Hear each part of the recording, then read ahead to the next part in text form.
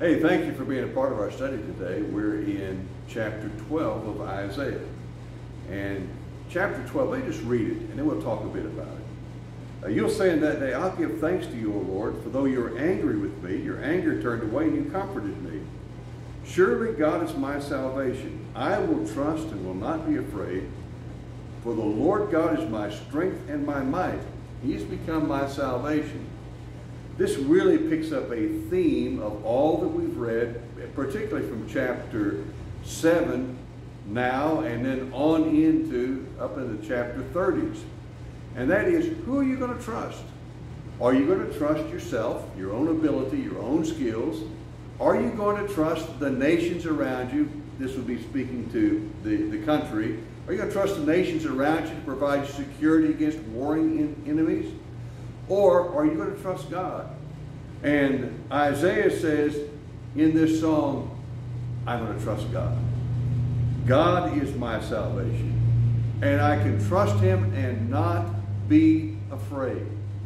That is so different from trusting my own skill and my own abilities. Rudy, why don't you talk some about that if you would? For me, the standout in those two verses is salvation. And the Hebrew word for salvation is Yeshua, which is Jesus' name. So without really, I can remember reading the chapters in Isaiah that talk about Emmanuel, and it's like, why wasn't Jesus called Emmanuel instead of Yeshua? Because really they are titles. They're titles that only belong to him. King of Kings. He is our salvation. Just I am, the high priest. I mean, these titles belong only to him. So when I hear the word salvation, I realize that it's describing one of his titles. And he is our salvation, because without him, we would be in the second death, separated from him for eternity. Right. So true. You know, when I read Isaiah, and again, Rudy and I are just giving you snippets of thought here. We could talk a lot further, and I hope you will read further. If you take in the whole message of Isaiah, particularly in these chapters, one of the big issues is, who am I going to trust? And we're living in a time where we trust leaders, and we trust our government, and we trust maybe people like Rudy and me.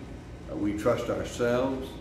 And God is calling us to trust him for our day-to-day living.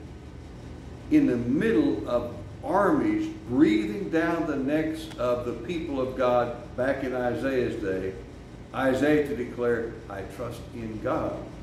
Now, obviously, Rudy hit on the deal, our eternal salvation. Obviously, you know, who we're going to trust? Jesus, the one who means God saves. Once we trust him, we're able to say, let's read verses 5 and 6. Sing praises to the Lord, because he has done gloriously. Let this be known in all the earth. Shout aloud and sing for joy, O royal Zion, for great in your midst is the Holy One of Israel. Talk a minute about that. Isn't that something? This passage, it says the whole world. And therefore, when we're just thinking about Israel and the people that surround it, really God's context is the whole world. Right. But then he slips back into mentioning Zion. And Mount Zion is where the Temple Mount is in Jerusalem. But you know, it wasn't just something picked by David 3,000 years ago. It was picked by God actually 1,000 years before that, because that is the place that God had Abraham walk with Isaac for 3 days to be sacrificed on Mount Zion. God's fingerprint on Mount Zion has been there since the beginning. And it really doesn't have anything to do with the Jews are chosen or whatever. He has chosen this location for himself, for his own purposes. Ultimately, there was no other place that Jesus could have been crucified except in Jerusalem, which holds the story together. Yeah, so true. Just a couple of little side notes. The first time the word worship is mentioned in the Bible, it was when Isaiah said to the men who were traveling with he and his son, we're going to go worship the Lord. So often we want to make worship something that makes me feel good. I'm going to sing some good songs. I'm going to have a nice prayer time. The first time of worship mentioned was it was sacrifice. Huge, faithful, faith living out sacrifice.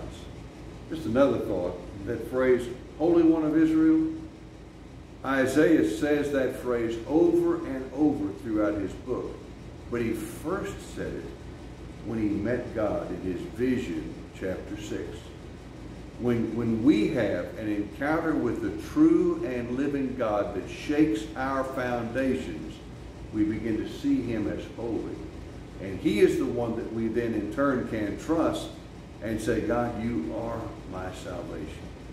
Yeah, amen. Thank God for that. Rudy, thank you so much for doing this with me, and thank you for being a part. God bless you. We'll be back tomorrow with chapter 13. You know, hold on. It's going to be quite a chapter. God bless you. Take care.